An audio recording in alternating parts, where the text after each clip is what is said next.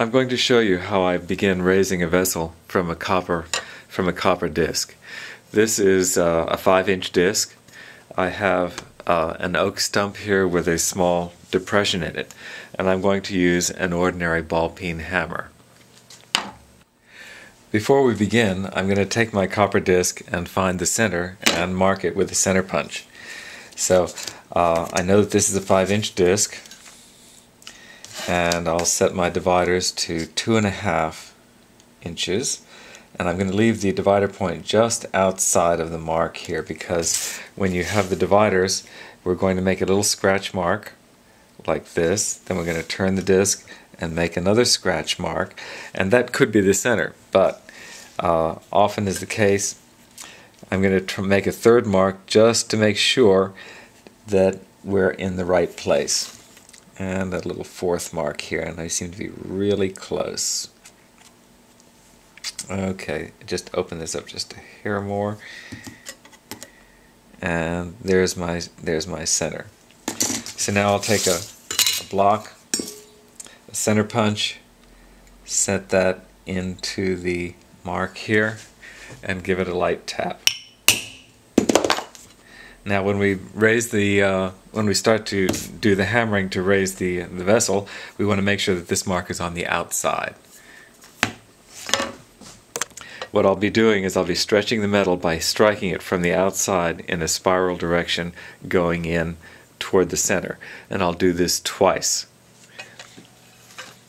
So I'll begin by using the back side of the depression, and then I just move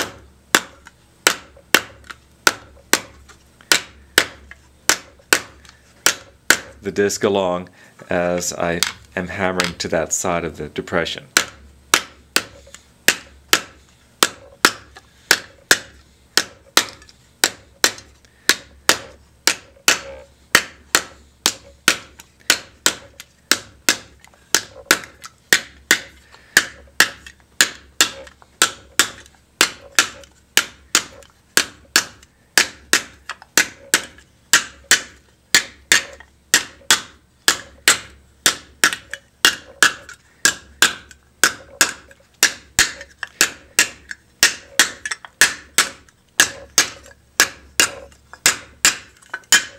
As I move in toward the center, you can see that it's getting a little wrinkled, and it's also feeling a little harder. The metal is not quite as soft, even though it is still annealed and hasn't been hit in the center yet.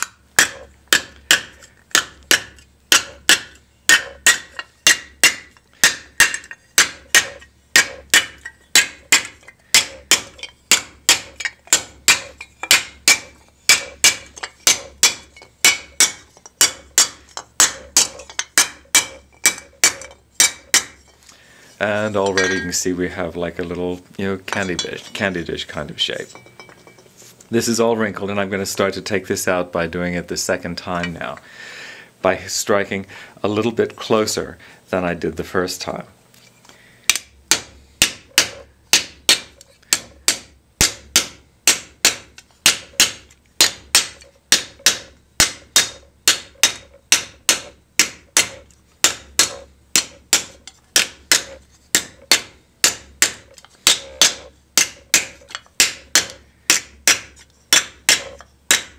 And you can see that the second time starts to straighten out, some of these wrinkles.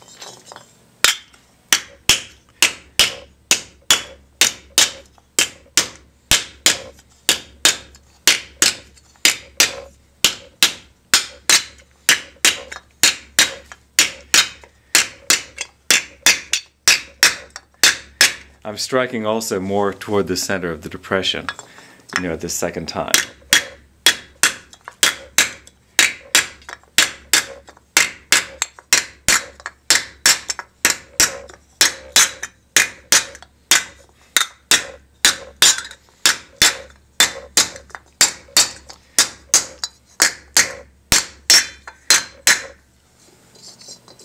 And you can see what the shape looks like here on the outside.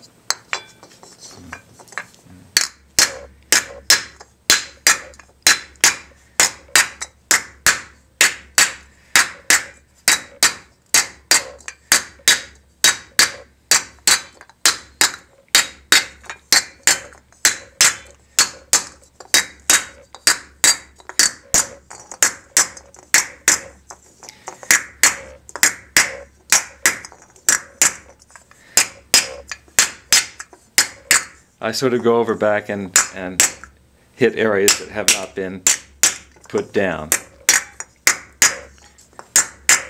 till I have roughly a mushroom cap shape.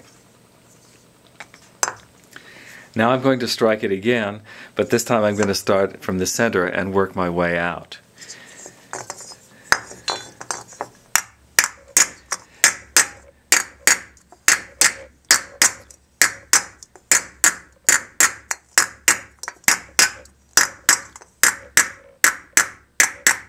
The object this time is to remove as many of these, like big lumps as you see on the outside, and make this as smooth as I can.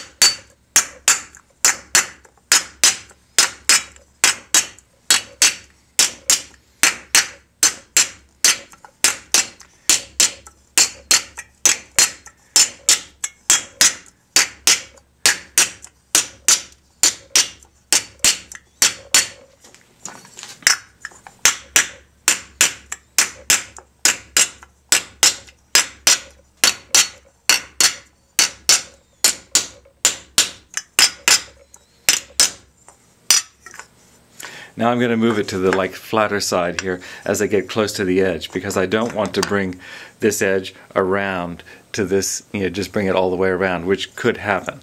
That makes it more difficult when you start to raise the sides after annealing.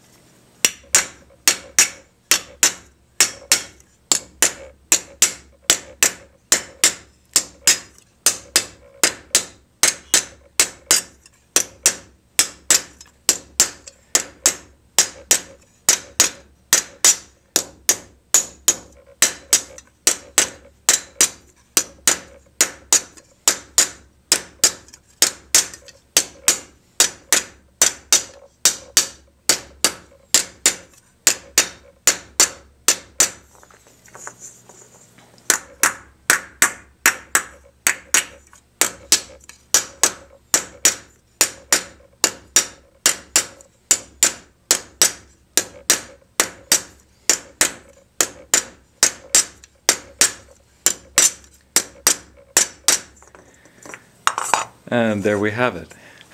This is the first start, and it should be annealed now, and then I can set the base a little bit and start to raise the sides.